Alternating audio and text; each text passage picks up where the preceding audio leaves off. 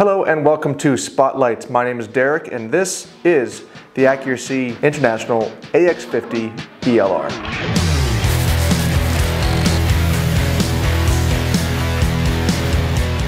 Now, when you are looking at a rifle of this stature, a big bore precision rifle, you generally have to make a choice.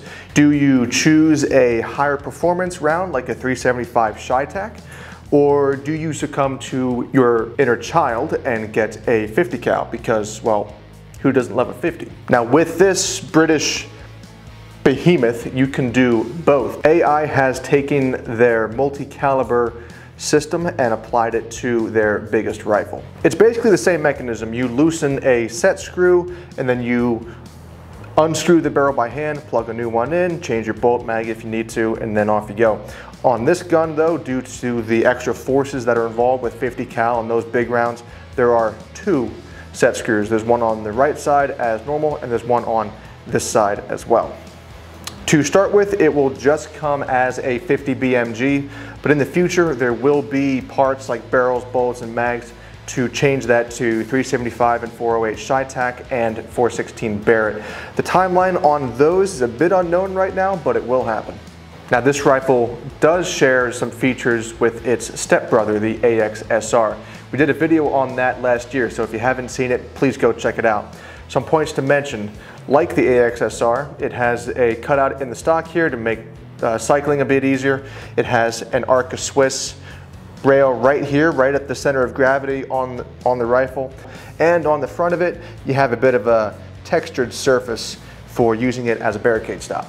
And it has an ergo grip. Comes with this one here, but it'll take any grip for an AR-15. So if you do want to change it, once you have the rifle, you can do so.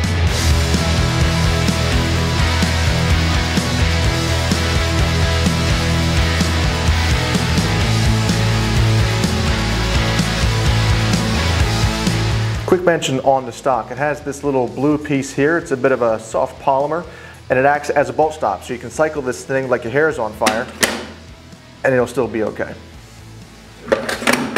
Now we do see some signs of the older AX50 in this rifle, such as the 3-position safety here, this stock with the Picatinny rail with this sort of bag rider on it, the 27-inch Bartline barrel with the big old brake on it, and the 2-stage trigger, which is set at a weight of between 3.3 and 4.4 pounds.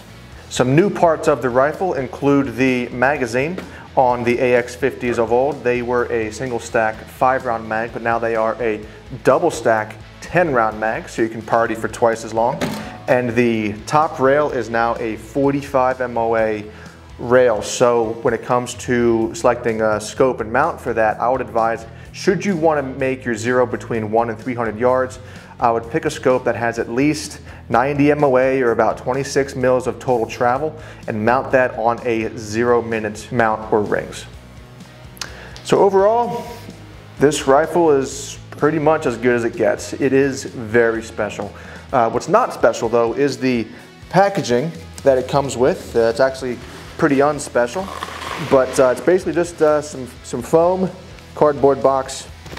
That's pretty much it. Pretty underwhelming there. But I'll tell you what's not underwhelming is this rifle. This thing is an absolute masterpiece.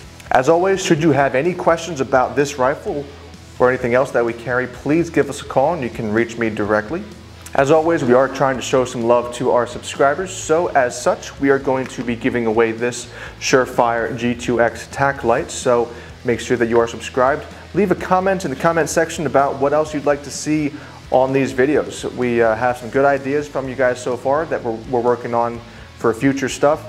So yeah, in the comments, give us an idea of what you want to see in the spotlights and also some of the other videos that we do. We are very open to your suggestions. If you enjoyed this video, please give it a like and subscribe. You can also find us on Facebook as well as Instagram, and we'll see you next week.